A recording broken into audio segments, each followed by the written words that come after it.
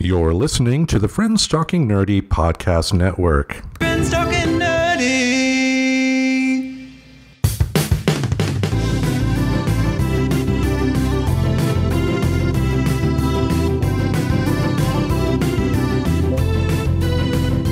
If your friends are nerdy and you are nerdy too, I want to talk to you. Friends Talking Nerdy. Hey everybody, welcome to another episode of Friends Talking Nerdy, the 251st time I've ever said that. This is Tim Jousma, and joining me all the way in Portland, Maine, coming on back after a couple of weeks of activity, we have the Reverend Tracy. How you doing? I'm doing pretty great, Tim. I've kind of been really busy lately. It's just been interesting times, right? Because everybody's aware I'm a step parent. I moved across the country. And so things that even my friends ask me, when are your stepkids coming out?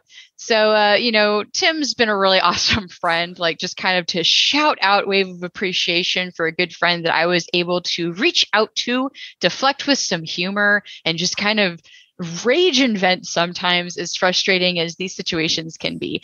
But that finally wrapped and came to an end. So that big stressor is now over. So super, super awesome time. So thank you guys for anybody who is just, it's not the same without the Reverend. I'm so sorry. I am back. I try not to be absent like that. But in other exciting news, I started a new second job this week. I'm a big gig person. I think I've mentioned that. Like, I pick up gigs, and it's just this one's a gig in our favorite bagel shop. Yay. Which I think is really cool, like how it happened, by the way, because I think I just basically did the job equivalent of I think I've mentioned Gravity Falls on the show before. My brother got me into that show by saying that he believes that I am grown-up Mabel. And there is a line that Grunkle says about Mabel. That said, Mabel made pen pals with the pizza delivery guy at the 5 seconds he was at the door. And I basically did that, but with a part-time job. So we've been going to this place and, there's a lot I love about Maine, really. And a lot of it is like kind of the attitude. Like I am a regular at places where people really actually know my name again. And I haven't experienced that since small town Texas land. So it's refreshing to be in a place that's not small town Texas land, but still has like that kind of good element. And, there's a worker shortage and you kind of see it in the favorite places and the people that you get to know and get to like at these places and get on a first name basis with. And, so it came to my attention is like, oh, wow. I mean, I've known for a while, right? Like everybody's got their help wanted signs up and it's, been mentioned.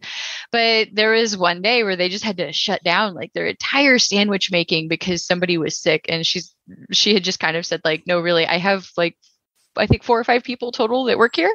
And so, it gets really real when you become friends with people. And because as we all know, our family court system doesn't go and make things cheap.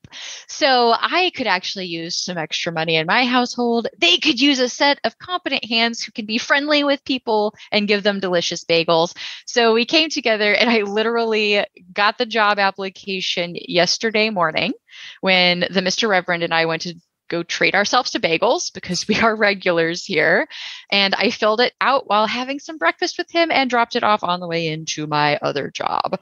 And then I had my first day today, which was total trial by fire. It was insane and busy, but it seems like it's going to be a good fit. It's very familial. We got to kind of talk and chat and get to know each other. So I'm pretty excited. Like, am I super stoked to be in a position to need a second job? Not super, but if the situation is going to be that you're getting to kind of just spend more time with people that you seemed to get along with in passing, like I think that's my new favorite way to get a job. So I'll be doing that for at least a little bit, and hopefully they can hire some more like people who can be there more because my schedule is restricted. Hopefully the worker shortage starts to turn around and good businesses like this can get good people. Yeah, I don't like the term worker shortage because I think a lot of this is in the generalized scheme of things. I think what this is workers are finally um, finally standing up for themselves. And the biggest offenders here when it comes to employers are your big companies, not your mom and pops. Unfortunately, they're the ones that are going to be doing some real suffering in this as kind of an offshoot for the crimes of like an Amazon, a Walmart, places like that. Right. When I say the term worker shortage, it's more like supply shortage. Does that make sense? Like they do not have the workers at these places. So just to preface that, just in case that means anything else out there, when I say worker shortage, that's my meaning. I'm unaware if this is some hot term that like has a meaning that I'm unaware of. It may. I don't know if it's a talking point word. It's just, to me, it makes sense. You have a shortage of workers, and that's going to affect things like your store hours, like being able to serve certain things or have certain items or certain, services. So I guess that's more of like my meaning of it when I say it. Yeah. I mean, for me though, I'm the cynical guy who, toiled under a big corporation for a long time myself. So it's kind of like what we talked about with TNT. Like what I'm seeing right now is that when it comes to like the phrases like worker shortage, it's kind of like the last episode of the season 1 of F is for Family, when the guy who owned the airline, said on the news that these poor workers are preventing you from going home to your place. And that's a lot of time what we're seeing, like the CEOs of like McDonald's or something like that coming out complaining about worker shortage, yet they're collecting all the money while the workers are getting treated like garbage. That's not cool. Right. And it's not the mom and pop shops that are doing exactly. that. Exactly. So so it kind of makes this interesting competitive thing. It goes back to, I think I've shared on here before, maybe we don't need Starbucks right across the street from each other and McDonald's right across the street from each other. Like maybe one's good. And if it's busy, they can go to other places. Yeah, you don't need 7 McDonald's in a 2-block radius or 7 Starbucks. Like that is the weird thing about the West Coast compared to Grand Rapids. There are more Starbucks compared to churches. Oh, yeah. I was actually talking about I think I've only seen 3 Starbucks, and there's only 2 that I think that are actually drive-throughs. So one's like plugged into a store somewhere, I think. But yeah, it's still interesting to be like, it's such a lack of coffee places over on this side of the world. But how's your week going? Oh, really, really good. We did hear some wonderful news for the podcast network. We actually have a new show that has joined us. A gentleman by the name of George Soroy has a podcast called Excelsior Journeys, which has joined the Friends Talking Nerdy podcast network. I'm really excited about that. Me too. I had nothing to do with this. Yes. Yay. I mean, you did let me know, of course, but Yes. So definitely excited to, get to know him some more. I already let him know that, we are at his disposal. If he needed, help from us in terms of like guesting on his show, we would do that. He can certainly guest on our show. Like the whole point of the network in the first place when we started it up was just as a way to support each other. Like we have no illusions that our podcast network is similar to something like NPR or something like that. All we are is just, people who love podcasting, and now we got someone else that loves podcasting that hopefully together we can work together to build our audiences collectively, because I think there is something in numbers together. And for me, especially in an artistic situation, when you're doing something creative, why go the negative route? Why don't you work towards building other people up? That is the best thing. That's what you're supposed to do, and I'm glad we can do this with the show. Same. And I'm excited to, I don't get as much time to listen to podcasts as I used to. I don't listen to ours, and Tim already knows that, but that's okay because I was here. But hopefully I can find a little bit of slice of time to listen. I've actually even taken a little bit of a break from my news for a little bit. And I honestly think that's still a nice thing to do from time to time, especially because really a lot of the high ends are updates on Ukraine. I just kind of decided to take a little bit of a minute off, but also just still getting back into the rhythm of normal life. Yeah. Speaking of that too, I am still on the final days of surgery recovery from my vasectomy, and that was an interesting experience. Oh, yes.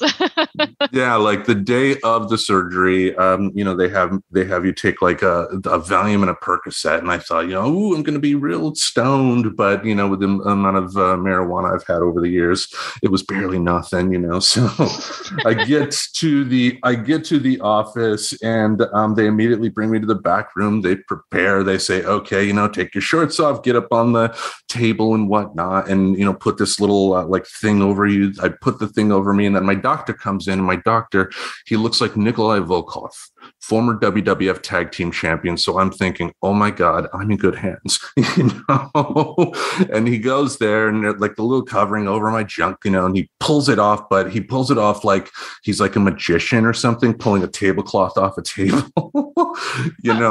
And then he explains what he's going to do, and I'm like, whatever. I'm not looking at him, not have my eyes focused because I learned this in therapy. Actually, it's kind of a distraction. My eyes focused on a bit of the ceiling, just looking, and then he said he was gonna like clean up the area first, and then like I didn't look, but he was essentially using a baby wipe down there to clean up. And I'm thinking, well, some guys pay good money for that. I'll just let him do his thing.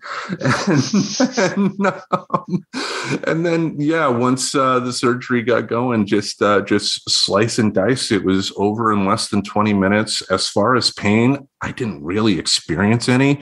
If there is any guy out there that is hearing this, that has had doubts, that are scared about this, the Reverend can confirm that I am a baby when it comes to pain. The fact that I went through this procedure with a smile on my face at the end of the day, I mean, just please, if you are considering it, it is the smart, respectful thing to do. Please do it. Yeah. I didn't hear from you too much. I just kind of like left you alone for a day or two, and I knew you're like, when you were waiting to go, I heard from you more. It goes back to, we're friends in real life. So of course we talk outside of here. And so it was kind of nice. Like in a fun way, we got to support each other a lot over these last 2 weeks. Indeed. But and then, I think I did a good job at helping you stay calm. I didn't feed into the, oh yeah, you should be freaking the fuck out. Like, oh yeah, you definitely helped. And I loved the recording that I ended up doing for Hump Day after the surgery in the car. Like I was conscious. I remember doing that, but like part of me just not giving two shits during that recording, because like halfway through the part when I'm in the car heading back home, there's like a part where like a driver got in front of us that annoyed me, and then I started cursing him out in the recording and then immediately went back to talking to what I was talking about, like the guy wasn't there. But but good. Do you feel good just having it done though? Like it's over? Yeah. I mean, I talked about it in the episode, like, if you're 45, I mean, kids, raising kids is for the young. It really is. If you have the resources to do it and you're older and you want to do it, by all means, go ahead. I'm not going to stop you. But at the end of the day, raising kids is for the young. At 45, I shouldn't be worrying about that. And with my credit report being what it is, I really shouldn't do that if I ever, have any hopes of digging myself out of my current hole, thanks to kids I have, Well, and that age is also going to slide for different people, because I know like there is a really good Adam Ruins Everything about pregnancy and ages, and that whole like things doubling at 40 and like what that actually even means, which it's by the way, it's doubling from like a 0.00 something percent, I think, if not a 0.00% something. I forget how many zeros were before the actual number. So just to put some things into perspective, there is some myth on that, but it does depend on you. Like you also just know when you personally, I'm like, no, I wouldn't want to have kids at this point in my life. Yeah. Because there's some that do have them into their 40s and do totally fine. Like maybe the super athletic people that, do, because it depends on how much energy you feel you have. And if you're done and you're like, oh yeah, no, I would definitely not want to raise children at this point. Like, why not take those steps to go ahead and do something like that? So I'm incredibly proud of you. There's not a lot of people that would actually do that. So, I mean, there are plenty, which is more of like, yeah, I'm glad you signed up for it, got it done. Because even if you are afraid of surgery, there's kind of that logic you can hang on to I love my logic rocks. A little bit of a teaser for our upcoming TNT season. That logic that you can like kind of grapple onto is that there are so many people who get the surgery done. And there's like probably little to no complication. If there is, I haven't heard of any high like complication statistics with it. So, I mean, yeah, if you're considering it, by all means, look into it, especially if you can afford to do it, if that's in the situation that you have. But yeah, there's no shame in it either way. There's no shame in deciding that you don't want to have kids and you'd like to do the thing in your control to make sure that doesn't happen. And especially to guys, for the ladies in your life. I mean, the procedure itself is going to be cheaper than a woman getting her tubes tied, and it's going to have a lot less pain involved compared to a woman getting her tubes tied. So it's a respectful thing too. It's just like, why wouldn't you do that?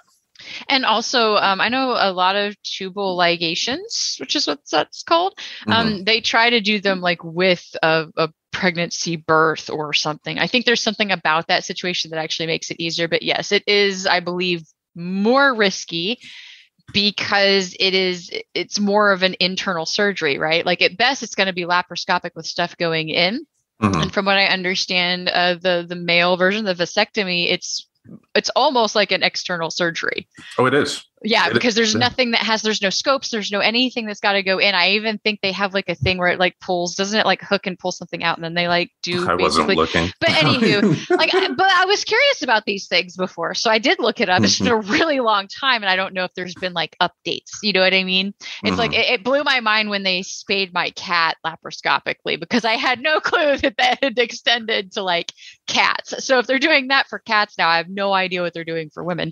But but I do know that involves like going internal for women, which that in and of itself will automatically make a surgery more complicated. So if you're a dude and if you've got those respective dude anatomy parts and you've decided that you don't want to have a kid, by all means, please take that under your own control. And if you get somebody pregnant, maybe don't blame them. Exactly. And for perspective here, the tattoo that we got together, that hurt more than the procedure. Keep that in mind. Wow. Okay. Yeah. And granted, that's an easy spot to get a tattoo. I just want to point out, so where Tim's talking about is on like kind of the fatty part of your shoulder. And that is one of the easier places to get one. So the fact that was more painful because I've got kind of a lot in a lot of places, I can kind of confirm that was my least painful ones were the ones on my shoulder in that spot. Yeah. That seems like it was probably pretty simple. It almost sounds like getting my IUD probably hurt more than your vasectomy, which is interesting now that I think about it. Yeah, I mean, they really the only honest thing that hurt during the procedure was the medicine that they used to numb the area because when they initially put that in, it really feels like a kick in the nuts. Ooh. But within like 5 seconds, it's gone and you don't feel anything.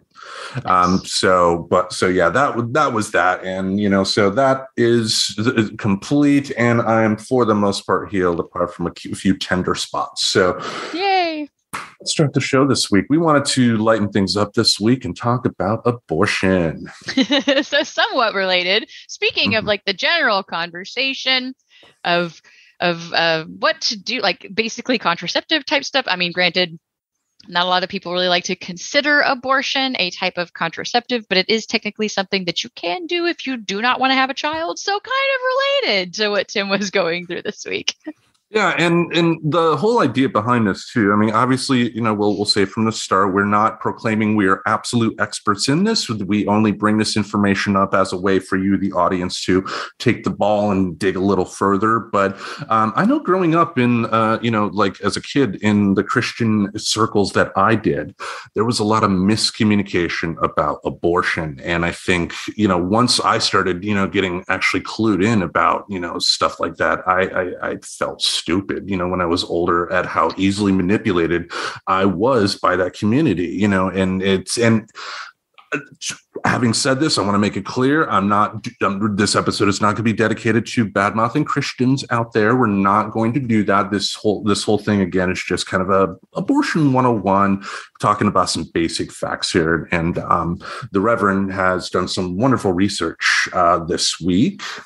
Yes, I'm a pretty big fan. The Britannica, so the encyclopedia people, they do pages, and we kind of used this page once before too, if you recall our should we legalize marijuana conversation, but kind of going a little bit differently this way. But I think it's cool to go through there and read what are considered the top pros and cons as far as should abortion be legal or not.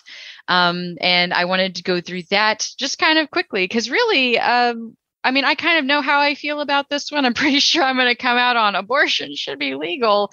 Mhm. But I like having kind of these difficult conversations that are out there that, you know, maybe people don't necessarily get a chance to talk about because it kind of gives a chance to expose myself to like different perspectives, right? Because I did read both lists, like both sides had their pros and cons to it. So that's what I figured we could base this off on. Did you have anything else you wanted to add before I start bringing those topics up?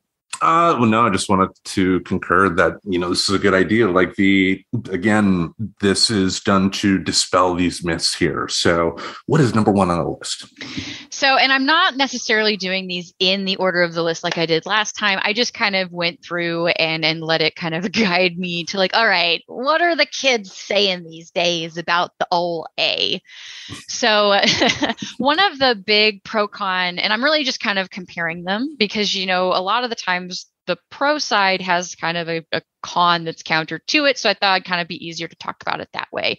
But one of the biggest arguments, which I'm sure we are all super crazy familiar with, is the big question, when does life begin? / what does big G have to say about things? Because that is kind of the big deal, whether you're religious or not, right? Because it's whether or not does life begin and does this human have a right? Because, you know, we like to talk about when humans get rights, correct? So do you get rights when life begins? And if so, when does that technically happen? Or does God says we shouldn't do it, right?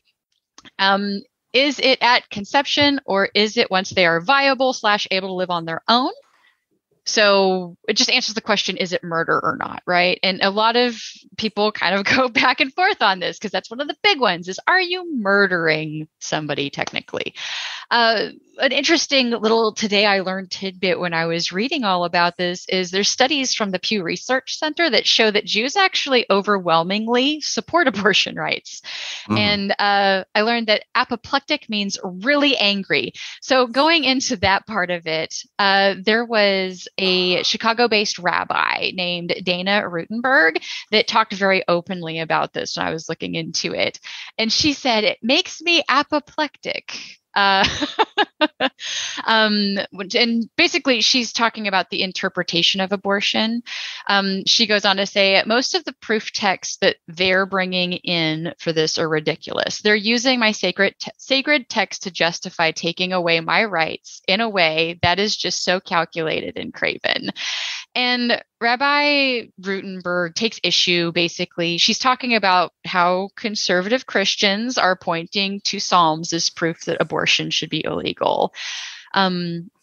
Yeah, so I thought it was really kind of interesting to read because when you think of like the more conservative of like the branches of Christianity and God and all those sects, I would say most people would think that Judaism, the Old Testament, was a bit more strict than the new. So this was honestly something I learned was that I didn't know that there already was kind of this discussion in at least Judaism that had decided that that's not when life should begin. So across the country, as a wave of anti-abortion legislation reinvigorates the fight over reproductive rights, there are Jewish leaders, activists, and women that are speaking out in favor of a woman's right to choose. Like they shouldn't be using these texts to justify it. It's not just that the U.S. shouldn't be deriving law from poetic language, which is something else Rutenberg was expressing. It's that the Jewish tradition has a distinctly different reading of the same texts. While conservative Christians use the Bible to argue that a fetus represents a human life, which makes abortion murder, Jews don't believe that fetuses have souls, and therefore terminating a pregnancy is no crime. So I thought that was a really interesting thing to learn when I was researching the when does life begin and is this murder question. Yeah, it really has only been since at least the late 70s, early 80s that the whole idea of abortion being solely on the Christian conservative side of things really happened. And, we can thank Jerry Falwell for that. Because in the past, religious wise, it was really only the Catholics, if I'm not mistaken, that were truly, you must not have abortion under any sort of circumstances before that. But Jerry Falwell, in his way, and he was successful at it, doesn't mean I have to like it, but in his way to use the evangelical Christian vote as its own little political force, he had to have something to kind of get them all together. And what's the easiest way to get people together? The children, So if you do look back on the history of how abortion became such a prominent issue in this country, you're going to see religious people along the way that are taking Bible verses that they know that don't relay anything to their message. They're going to use that because that's what they do. They're hucksters, for those type of people, Jerry Falwell type of people, not all of them. There we go. We do try to take the mentality. It is the way of the Sith to speak in absolutes. So Indeed. I'm not trying to say anybody is bad. However, I don't know. It's kind of interesting to read this interpretation because when I think of Christian conservatives, I think of how, we do have a political party who is very much in the Christian conservative realm. They're very open about it. And it's kind of one of the reasons that I don't honestly believe we have separation of religion and state, because I don't even need to say what party I'm talking about for most people to put together what party I'm talking about. Mm-hmm. So, and the fact that, those are the people who make decisions over things like this being legal or not, furthers that a little bit. But anyway, that was really kind of all I had to say about when life begins or not. I think I would personally be more that it would begin when it can live on its own. Yeah, and right, yeah, I think if the baby does have a chance to survive on its own without being attached to the mother, then yeah. And also, unlike the arguments people gave in the 90s when partial birth abortion was a thing, women don't carry pregnancies to the 8th month and then decide, oh, I don't want to do it anymore. That doesn't happen. Yeah, that super doesn't happen. It's not normally when the decisions are being made.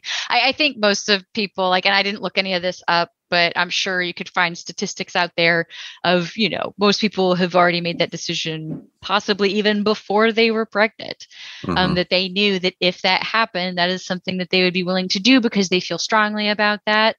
There are places where it is actually hard for a female-bodied person to get lifetime, a tubal ligation, because there are doctors who don't feel comfortable doing it until you are, in your 40s. I got that conversation at one point when I was trying to think of if I wanted to do that permanently or not, at one point in life. And that's basically what I got told was I probably would have a hard time finding a doctor willing to because I was so young. So there's something to consider there too, is there's not really, that factor. Not that that's necessarily anything to do is what the big G have to say about it. But, if that is your option, if you don't want to have a kid, anything else on whether or not life begins, what you think on that one, on anything on that topic, I guess. Well, I mean, I think I've said where I stand on that. Yeah, I mean, if the kid is to a point to where it could survive on its own without the mother, then, then I think by that time, let's talk about, adoption, and that's generally what would happen anyway. But yeah, the kid first fertilizing the egg, I mean, the sperm first fertilizing the egg, that is not a human life. It's not. Right. Because part of what I find interesting that I feel like it's not really considered a human life yet is it's not like there's a homicide investigation at every miscarriage. You know what I mean? So I guess that's where that never made sense to me personally. It's but wait a second, if this is a human life, where's its rights? You know what I mean? Most people, if you're found dead, they're going to at least try to figure out why you were dead to make sure you weren't murdered or anything like that. So, I mean, yeah, to my knowledge, I don't think they question it if you just say, "Oh, I miscarried." Like, generally not, but there are. I mean, there are stories of places in places that don't support abortion to where you would have it. Like there's a woman in Texas that briefly a couple weeks back had been charged with murder because she ultimately in Texas said that she helped facilitate her own abortion. Luckily, the DA in that particular case said that there wasn't anything that they could really do, so they didn't go forward with that. So good news for that woman at that particular point. But kind of tying into something you said earlier, it must be horrible for people trying to get protective health care like this in a setting to where you can't really trust people, because apparently this woman that had to deal with getting arrested and possibly charged with a murder case for doing the abortion herself, her nurse ratted her out when, like your nurse is like legally not supposed to do that. Yeah. And what's funny is I'm from Texas. So that conversation where I was told years ago, by the way, good luck finding one, that was in Texas. So nice little piece of context there for the folks listening at home. Go to my sultry radio voice for no fucking reason. So I guess the next point that I found interesting was, does the fetus feel pain? This one I wanted to talk about because there is direct contradictions on whether they can or not. And I thought it was interesting, the arguments for whether or not they can. So Bernard N. Nathanson, he is a doctor. He's a late abortion doctor who renounced his work and became a pro-life activist, stated that when an abortion is performed on a 12-week-old fetus, quote, we see, talking about in an ultrasound image, the child's mouth open in a silent scream. This is the silent scream of a child threatened imminently with extinction. However, I think this is an emotional pull with no sound backing. I've never heard this argument before, so it kind of surprised me. But it's kind of like how a lot of folks believe you're hearing a lobster scream when it's being cooked, but it's really just steam exiting the shell, right? And then there's also things that happen like whenever you die, like initially, like there's those jerks, like there's things that happen that aren't necessarily meaning any more than it's just something that happened. Like it's just something reacting to a stimulus, right? And as someone who has seen an ultrasound with my kids, like maybe there's a spot to where you could make out a face at somewhat, but they're not the most clear pictures at all. So the whole silent screen thing is just there to tug on the emotions. It has no basis in reality. If the ultrasound is indeed catching the fetus with a mouth open, it just is a mouth open. Talking about a silent scream, you're interpreting, you're putting your own emotions into that. Exactly. And now that also doesn't mean that it doesn't happen though, right? It's just, it's a way to interpret something that you're watching. You're definitely seeing some kind of cause and effect, whether or not it's no different than if you touch a certain tendon in one part of your wrist that you can move the end of one of your fingers. Like, I don't know if you guys ever played with that when you were a kid, but things have cause and effect in the body. And it would be different if there weren't scientific findings. So I found real doctor findings. According to a review by Britain's Royal College of Obstetricians and Gynecologists, I knew I was going to struggle with that word. Most neuroscientists believe that the cortex is necessary for pain perception, and the cortex does not become functional until at least the 26th week of a fetus's development, long after most abortions are performed. This finding was endorsed by the American College of Obstetricians and Gynecologists, which stated that there is no legitimate scientific information that supports the statement that a fetus experiences pain. There are actually a number of other studies that seem to back the side that the fetus most likely does not develop the ability to feel pain until well beyond the point of abortion. And there were more actually referenced right there in the pro and con that we'll end up sharing. That is something I love about the pro and con list that they do, is they do try to give you a really good reference to go and find the studies that they're talking about. So I would say, if your question out there is whether or not the fetus feels pain, I think we have reason to believe that it doesn't. That's honestly not a question I've asked myself. That was kind of a discovery that was one of the top pro-con arguments. Yeah, I mean, yeah, I don't know how to. I mean, just with my thoughts on abortion being what they've been firmly in place for many, many years. So, like, if there was a situation to where one magical kid of mine magically occurred within the next couple of weeks, I wouldn't have an issue with that because, I've already decided what I thought about it. But, it's like, you got to follow the science here. You got to follow the logical science. When you have a doctor that is, talking about emotions and trying to elicit emotions from you, doctors don't do that. They shouldn't do that. It's just, once you do have that emotional heartstring push, you should really question the integrity of the person bringing that to you and question their message as well, and like, it's, yeah, I mean, they don't feel pain. I mean, like a 7-week fetus in your belly. But now that it's been proven, though, because we have to keep in mind, like, some of these things are just by what's observation, right? Like, we used to not really believe that germs existed, but then whenever we started to be able to, like, get into microscopes and seeing them on a level, like, you can no longer say that doesn't exist. Right. So I totally do understand, being a human that looks for faces in things, that if you saw that action, you could totally relate that as something being in pain. But it does kind of seem that there's a lot of evidence out there that that's not really a thing that's happening. And you know what? We'll always keep in tune. But I guess with everything that's out there and available today, it seems like that's not the case. Indeed. What is the next one on the list? Yeah, the next on the list. And this is more something to talk about. I did not really feel right trying to find like facts on this.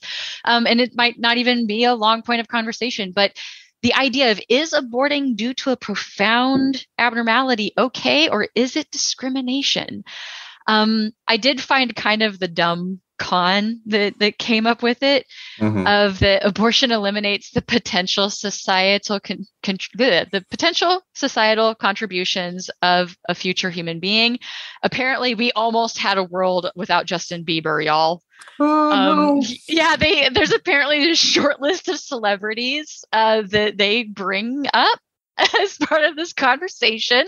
So for those that never asked, here's some other ones that I guess their parents almost thought about giving them the old boot. There's Celine Dion, Cher, and Tim Tebow apparently talks about this, that he was almost, or they were considering it, or that somebody had tried to talk to them about it as an option, I guess is kind of the point. But I don't know, the whole like celebrity end of it, isn't that just the counter argument to like, if you could have aborted Hitler, would you have aborted Hitler? Like, I don't know if that's like an argument I can ever fully get behind, is, but who would we have not had, or who would we have maybe been able to get rid of, is the counter to that, though, right? Yeah, like, why, and this is not knocking Tim Tebow, but he was really only famous for being a football player. Like, I think there are plenty of other football players that could have filled his spot if he weren't around. And like the coulda, would, it's a coulda, woulda, shoulda deal too. It's hypothetical. I mean, if they didn't get famous, would people care? No. I mean, it's a ridiculous hypothetical question, really. And like, when it comes to the discrimination part, maybe there's meat on the bones there, because, think about if somebody was pregnant and they discovered their baby had Down syndrome, and they thought, hey, I don't necessarily have the resources to take care of this baby, I mean, some may say, well, why don't you consider adoption? Well, why should the woman have to choose to go through 9 months of carrying a child in her belly that she doesn't plan on keeping? If she wants to, sure, that's on her. But, just force, it's because there are also things too, to where you can do like a DNA test and find out ahead of time too. And then there's the talk too of like designer genetics, like if of a future to where you could kind of like weed out like bad genomes. Oh, this kid has a potential for Down syndrome. Let's just take that little part out and boom, you got a baby. And we're kind of close to that. There's a lot of ethical discussion on that though, because you'd mentioned kind of the idea of the designer baby. Like if there's a way that they can kind of get this science kind of worked out in a way that can be great, and, ensure things like, hey, maybe we can make it so this child doesn't have Down syndrome or things of that nature. And there are some, by the way, there's some abnormalities and stuff that to date, we do not know how to help a child survive once they're out of the fetus. So that does still exist. I don't need to go into them. That's a little bit darker than I think I'm going to deal with right now. But I will say, like, as much as sometimes, unfortunately, a fetus will develop with certain body parts missing or not developing the right side out. So those are things that exist. And I do honestly think that that is why it is so important to still keep abortion legal, because if it is legal, it is easier for people to get that procedure if they are having to deal with something like that. But man, like, it does kind of make me pause though, because the whole idea of, being able to test for things like autism, for example, now that used to be way different. I mean, now there's actually treatments. There's a more understood way to raise a child with autism. We're more likely to diagnose it earlier and be able to do certain therapies. And there's even some interesting stuff out there with using being able to remap by some kind of electrotherapy, not the same as electroshock. I haven't looked into it too much, but I do know I have seen some stuff kind of float across my attention that, there are ways to possibly cure things. And that, I think, has to be something that you weigh out personally, as far as, is this something that I honestly believe I have the means to take care of? I mean, and this is right. Like, this almost goes back into the general thing of most people are making decisions about whether or not to have an abortion as to whether or not they can take care of a child in general. This is still part of that same conversation.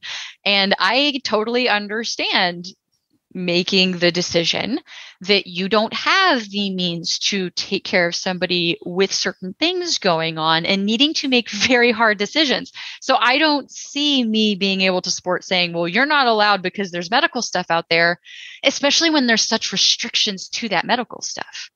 Like, it would be different if, say, we had a little bit more of a socialized medicine system, even if it was only for birth. If it was only for intervening children and making sure that they could live through anything that, would be on the short list of, well, if women would want to get an abortion for this, and this reason, but we have cures for it. Okay, if that world existed, I could kind of see that argument a little bit better. But I just don't think that it is strong enough to say that we should make it illegal for everybody.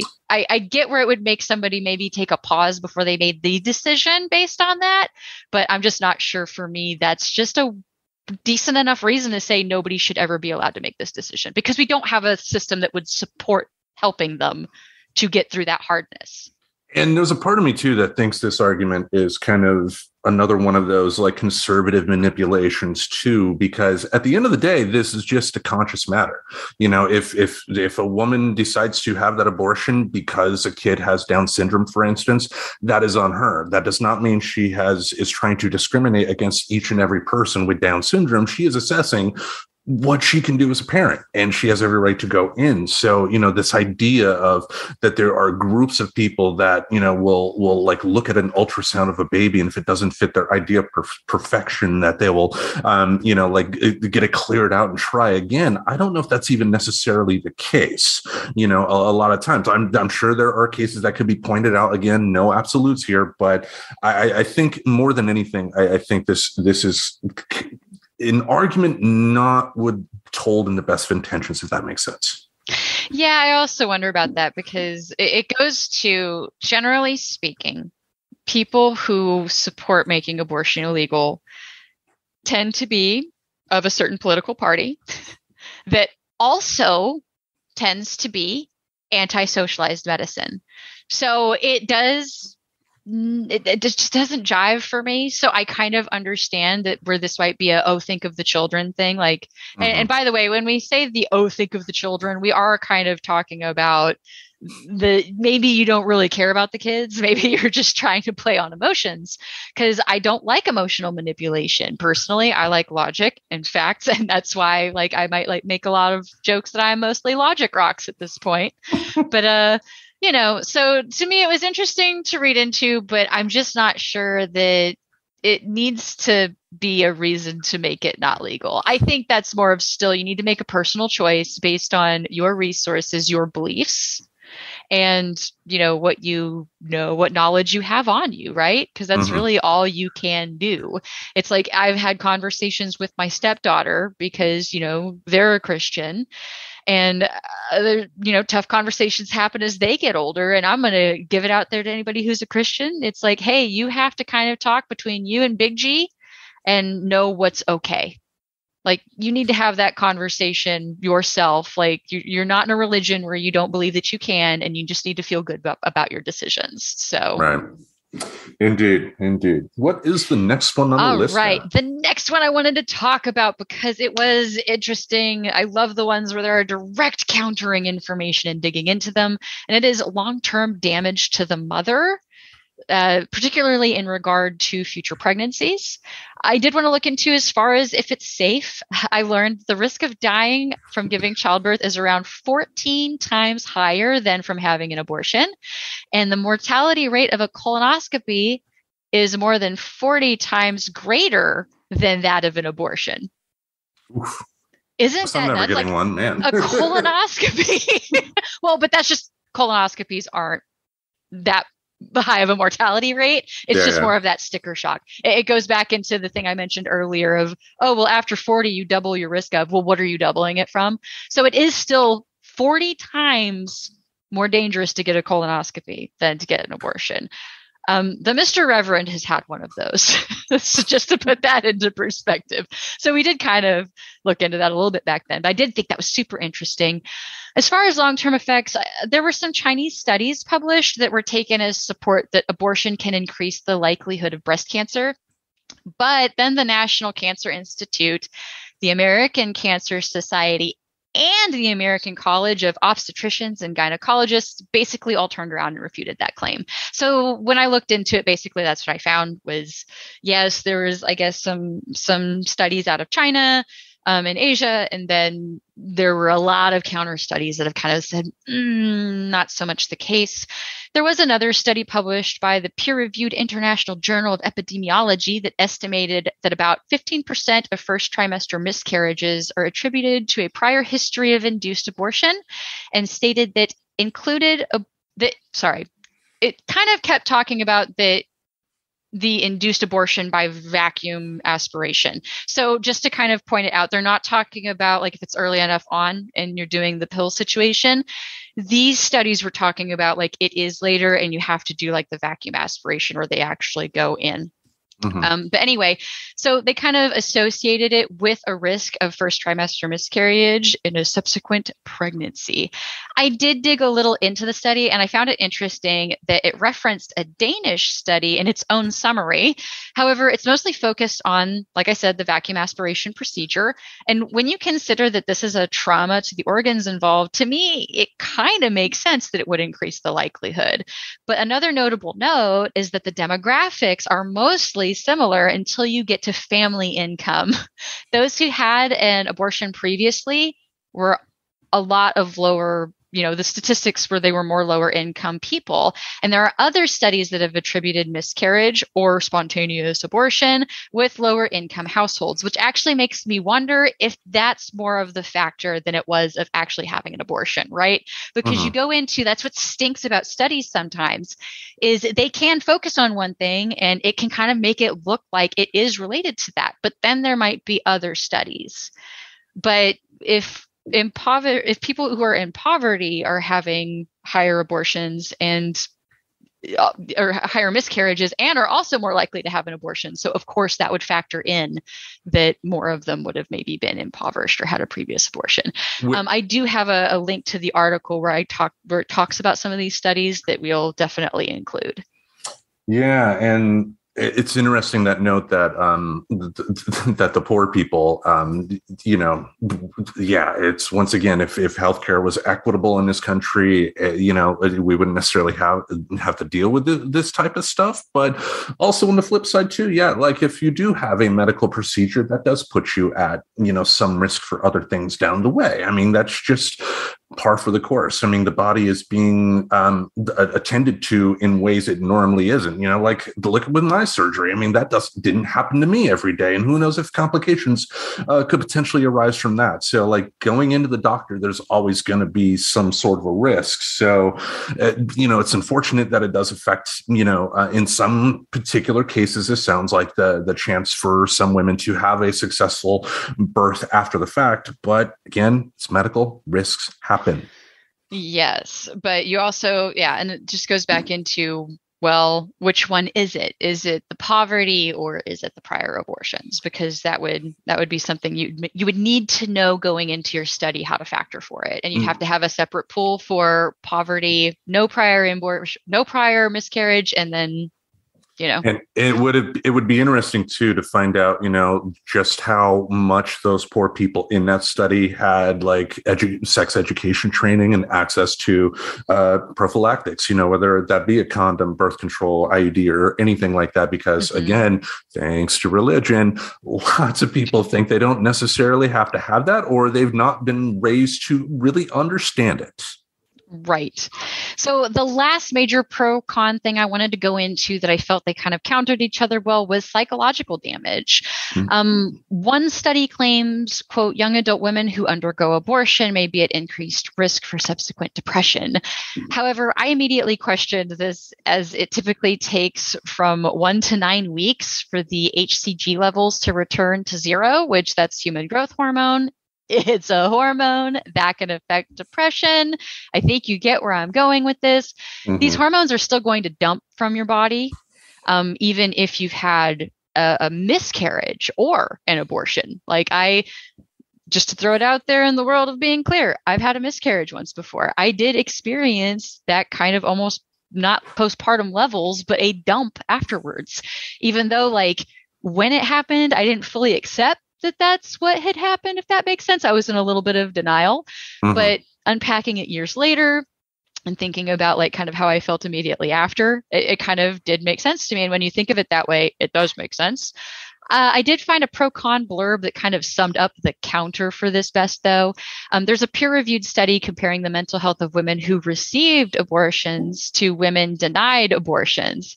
And they found that women who were denied abortions, quote, felt more regret and anger and less relief and happiness than women who had abortions. The same study also found that 95% of women who received abortions, quote, felt it was the right decision, quote, a week after the procedure. There's studies by the American Psychological Association, the Academy of Medical Royal Colleges, and researchers at Johns Hopkins Bloomberg School of Public Health, and they all concluded that purported links between abortion and mental health problems are unfounded. So it actually seems like when all was said and done and the dust was settling on this one, that it caused more damage to deny someone the ability to make the decision than allowing them to do it. So I'm not even sure there's much more to say about that. Like it just kind of, it did kind of make sense, because to me, of course, you're going to feel something of a hormonal shift. And sure, there might even be some doubt and regret in a sense, but it goes back into once the hormones fade and it settles out, it does seem like most that do it seem kind of fine with the decision that they made. Because again, this is not like blowing your nose, okay? Like if you make that appointment to go see the doctor, you're doing it for a purposeful reason, So why would anybody that consciously chose to do that be upset by it? It's not like a drive-through service, by the way. Like you go, you have a conversation with a doctor, they look in and look at your body. Like I don't know anybody who has ever walked into a doctor's office and had surgery the same day. Abortion also does not work that way. So just going to throw that one out there. And then I had just 2 cons that I wanted to bring up out of these lists. I think the dumbest con that I read going through this, reducing the number of adoptable babies is apparently one of the top 15 anti-abortion arguments, and is pretty much the easiest one to refute. Like we have talked about this on the show. Just Google foster care pandemic, United States, and you'll see any number of articles talking about how this has actually worsened. and like since the pandemic, but it was struggling before then too. And there's a Texas foster care crisis getting or getting worse, article that I'll have Tim include in the show notes. And then also interestingly, because I did look into this one because I thought it was an interesting con, there were some cons that mentioned that abortion disproportionately affects African American babies. Black women are 3.3 times as likely as white women to have an abortion. And in looking into this, I found a pretty brilliant Time article that addressed this more succinctly than I could. The charge that abortion is racist is commonplace in the pro-life movement. If the womb is the most dangerous place for an African American, that makes Black women the victims of racism, the real racists. Put like that, it doesn't make much sense. The metaphor ignores the subjectivity of Black women. Once again, a woman is a vessel, a place. In this case, a hostile place. Imagery of abortion as slavery or genocide allows abortion opponents to posture as anti-racists without having to learn anything about the lives of Black women or lift a finger to rectify the enormous and ongoing legacy of slavery and segregation. Just shame Black women into giving birth to more children than they feel they can safely bear or care for, and all will be well. So basically it goes into kind of the same thing I brought up earlier of, is it more likely because of their skin color, or is it more likely because there's a poverty percentage there too, right? Like that's not something that we are blind to. You know, people of color are more likely to fall in the poverty category. And that would then again lead to something that kind of is like, I don't know. Like I said, they put it more succinctly than I could. It is basically really washing away having a real conversation of why that demographic is part of that number. Because it probably has more to do with the poverty and struggles than it has anything to do with the color of their skin. And a lot of this actually came because in Texas, of all places, they put up these asinine billboards with like pictures of Black babies and like saying that they were becoming endangered. Like people complained so bad it did not last. But that was a ridiculous thing that I learned that happened during all of this. So I had no idea that was a thing. So I'm glad I don't live in Texas anymore, y'all. I'll throw that out there. So you can look that up on your own if you want to. The Time article that I referenced is called 6 Myths About Abortion. And that was where that paragraph that I just read was from. Yeah. I mean, once again, we have arguments that are being based in emotional hysterics, you know, and again, I think it's at the end of the day, it's important for people to kind of take a step back, take a breath, and examine what people are actually saying here. And just also too, when it comes to, you know, Black women getting abortions or minority women in this country getting abortions, think about how society our society is built to not help them. It's not, right. You know, it's meant, this society is built on, you know, subjugating minority people. It's meant for white power. And it's, you know, they lead, you know, I probably shouldn't talk anymore because I probably put my foot in my mouth at some place. But that's okay. You can totally, we're done with that one then. And then we are, yeah. Well, what's interesting though, and I told you I wanted to bring this up too, something I didn't find on this pro and con list, which is a conversation that actually came up between the Mr. Reverend and I, is medical tourism and the destination countries poor. And that's an article that we will include, but basically just talking about how this could really just discriminate against our poor. And that goes into, you know, a lot of this conversation has obviously come up because of Texas. Well, Oklahoma followed suit. Now, part of what factored into that apparently was that Oklahoma had started to see an increase in their abortions since Texas announced that it was going to start doing its thing.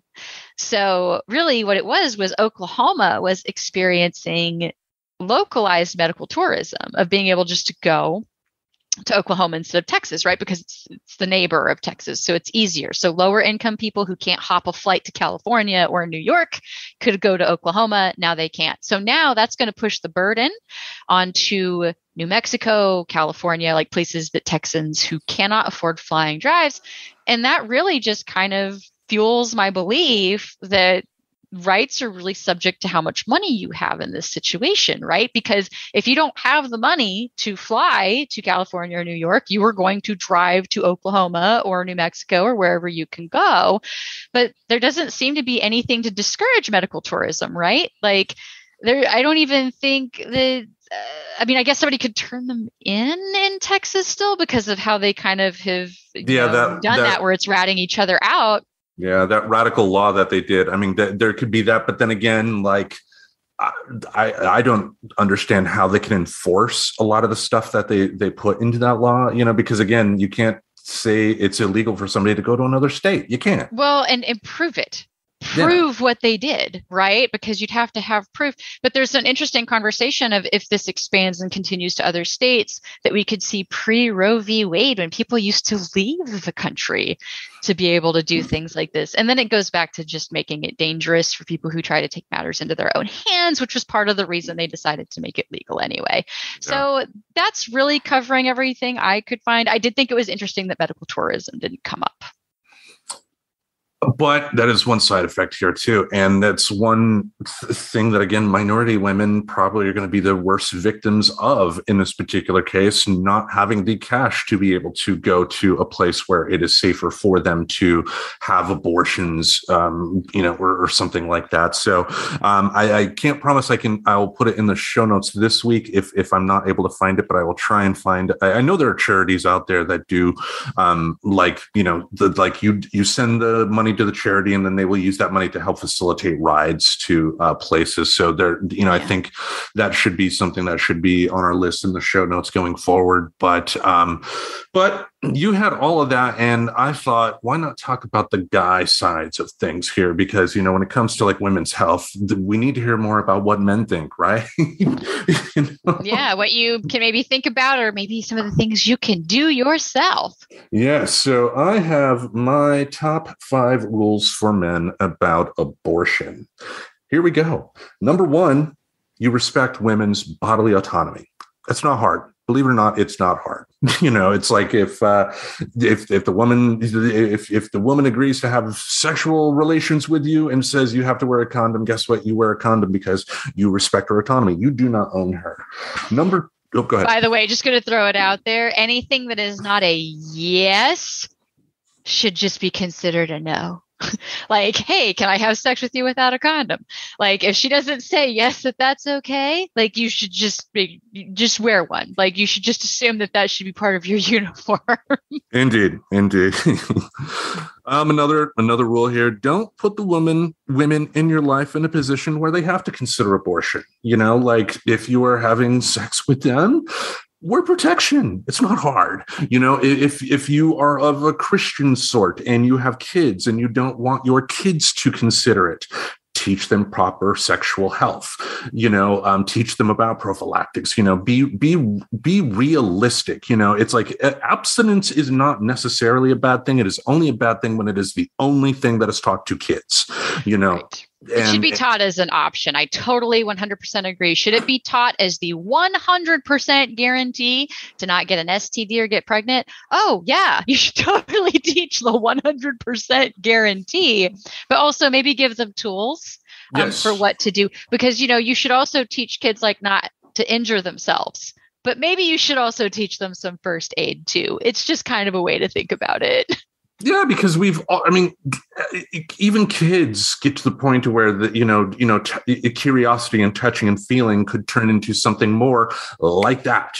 Adults experience situations like that all the time, to where just before they know it, they're off in the bedroom doing stuff, So realizing that reality is important, and realizing that your kids are going to potentially face this reality is important too. And also, there's something to consider. You can look it up for the scientific terminology. They have actually found that at certain points of arousal, there are decision-making parts of your brain that start shutting down. Mm-hmm. So that is why I personally believe that you should be teaching tools, because it at least gives you more options to filter through when you do start having logic shut down, where you're not just giving it a one yes, no. right? It's if you're only giving one yes, no, it's like, should I have sex or should I not have sex? Well, right. Like it's more likely to lean yes and then end of questioning. But if you give other tools, it's like, but should I wear a condom or should I not wear a condom?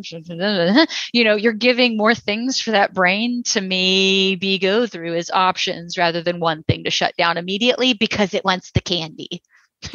Indeed. Another thing to consider, if you have sex with a woman with no protection and she gets pregnant, guess what? Congratulations, you're a father. You can ask her if she wants to get an abortion. That is a completely legitimate question to ask. But if she says no, guess what? You're a father.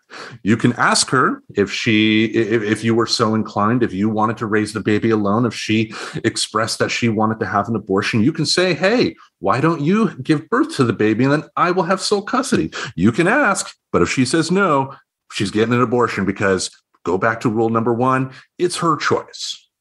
It is her body. It's technically hers that is being put at risk in the situation too. I did want to throw a caveat out there for any of the people who might be impregnated. There's a very popular way of responding to a man bringing up abortions, and that is to flip out on the man. I would like to put it out there that maybe we can start viewing this as a very respectful way of acknowledging that they want to support whatever decision you'd like to make instead of making it to be about them not wanting to have a child with you. And it could even be a just not now conversation. I just wish people gave each other the benefit of the doubt a little bit more. I've seen some pretty horrific conversations go down. Or I've seen conversations like after the fact where like you have the mother would give birth and then years down the line when the mother's trying to be friends with her kid, your father wanted me to abort you, right? Don't do that. Don't do that.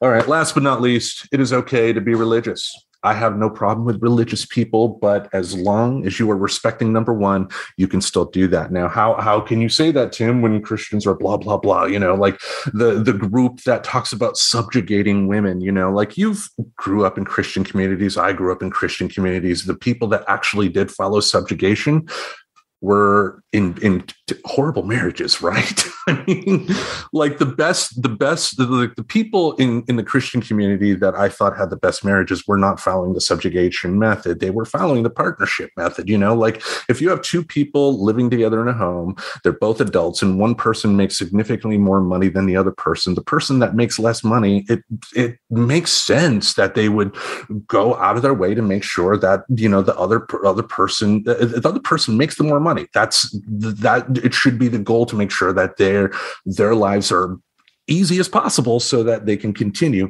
to make that money. It's the same philosophy in my mind as like when you go to somebody's house and there's one more beer left in the fridge. You don't take that last beer, I don't know how we got on to taking beer from it's okay to be religious as long as you respect rule number 1. So I'm having a giggle there. Yeah, well, now you threw me off. No, I love when we go on tangents. I'm sorry. No, it's just like you can be religious. There are good religious people, there are good Christian people that I would be glad to call friends that I think follow what I think the Bible really says about what it means to be a Christian and not the evangelical messes you see on TV today. It's just, again, at the end of the day, men, you have to respect women's bodily autonomy. You do. You just do. If they get pregnant, it's on you. You have, it's like if you don't want to put a woman into that spot of having an abortion, it's very easy. It really is. Right. And it's like, I've read a bit of the Bible. I went to a bit of the Bible classes at my Christian university. And I struggled to find anything that actually supported the idea of either punishing somebody for doing something or making it impossible for them to do those things. But, Jesus very famously said, "Ye who is without sin, cast the first stone," where he was trying to address to no longer do those things. So as far as like when Christians make arguments, I have kind of that, it is okay to be religious, but there was nothing in especially with the New Testament and a lot of Jesus's teachings, that seems to support this idea that you're just supposed to take that religion and just really just grind it into people with force. There was nothing about that. It was all about, you are supposed to talk about it and spread the word. It's a significant part of your life. And people do talk about things that are a significant part of their life. Have you ever met anybody who just got into essential oils? It is all they talk about, and they're going to convince you that you need essential oils to grace your life. So, but yeah, that's a different level of it. You don't need to be that, right? You can just talk about that you are something and be that good example. So the whole shoving it down intensity that I get from people, I just never did read anything in the Bible that supported that way of being a Christian. It was really supposed to be more of how I think of omnists, of just being kind of, oh, well, that is your religion. This is my religion. And if somebody wants to convert to my religion, then cool. But I don't think the whole going and spreading the word was supposed to be taken as, if you don't have X number of conversions a month, Big G is going to have some questions for you at the gate. It's not, there's no quota. It's okay. You can just talk about who you are as a person and let people decide if they'd like to mirror anything that you do. And I missed the part of the Bible where it talked about, how you get into politics and, talking about, oh God, that's a whole different topic that, we can tackle on a different day if we're brave enough. But and like I said, for the topic that we have here, this is simply a 101 type of thing. There is a lot more information out there in the show notes. We will have some links to some of the articles that the Reverend found. And we encourage you to do a deep dive. I think the important thing here is that the more knowledge you have, the better choices you're going to make. Well, it's funny. It's I like that I challenge my views because it makes me more secure in them, right? I went and I read some very interesting things that gave me pause, but overall, I don't feel swayed. I don't feel that it changed, and that's okay. I just feel more confident in that now, because I think a lot of the reason people get so upset and hot and bothered is I personally, this is a humble belief of mine, I think we get really self-conscious when we say we believe something, but we don't really know for sure, haven't maybe possibly vetted that belief, right? Or the thing that we do, right? Think about how self-conscious people get when you talk about their eating habits, right? They get self-conscious about it, and that's okay. I understand. But sometimes I do think it's because they don't vet and think about some of the decisions. So financial, that's a really good one, right? People get really self-conscious when you start talking about what they spend their money on or what they quote waste their money on.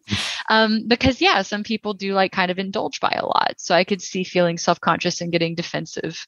But it is ultimately your business what you buy, by the way. Yeah, and ultimately here the purpose of this was we like to question our beliefs. It is important to question your beliefs. If you don't question your beliefs, do you really believe them? You don't at that point. Right. And if you're the type of person that feels that urge to constantly question other people's beliefs, it might be healthier and you might keep friends longer if you've learned to take that same energy and maybe do it inward, right? Question yourself and your beliefs and form those opinions really well, but you don't have to necessarily force people to your beliefs to validate your beliefs. And I think that's a lot of where people do that almost innocent driver to that is that they want to know that they're right. But I think sometimes it just kind of takes this weird toxic twist and then you end up just kind of losing friends over and over. It's kind of like how I had to learn over time, I needed to stop giving advice when I wasn't being asked, right? Because I realized that wore on my friendships, but that was such a good thing for me to realize. So if you are that person and you feel like you lose a lot of friends over your religious conversations, I just wanted to throw it out there. Take a minute. Think about it. You can research things. You are allowed to change your opinion. You did not come out of your mother's birth canal going, you know what? I think I'm going to be pro-life. You didn't always think things. You developed things, and therefore you can evolve thoughts too. And I think that's really why we like to have these conversations. Indeed. And at the end of the day, Christian folks, be more like Mr. Rogers, less like Jerry Falwell. I think the world would be a much better place if religious folks in general, or just people in general, follow that mindset, you know? All right. Reverend, I think we're done. I think we just like both nodded at each other. I was like, yes, I think we've covered this topic, and I think we're ready to maybe say goodbye for another week.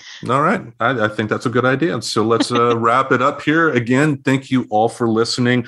We have a lot of shows now on the network, whether it's Friends Talking Nerdy, Hump Day with Tim and the Professor, the TNT Review. We now have Excelsior Journeys with George Soroy, and other ones on the horizon. So definitely excited for that. So keep on listening. And folks, every Saturday, we're going to have something in this podcast space to entertain your ear holes. Until we meet again, we bid you adieu. Bye-bye, baby. Subscribe to Friends Talking Nerdy on iTunes, the Google Play Music Store, as well as Spotify. Remember to support Friends Talking Nerdy on Patreon. Goodbye, darling.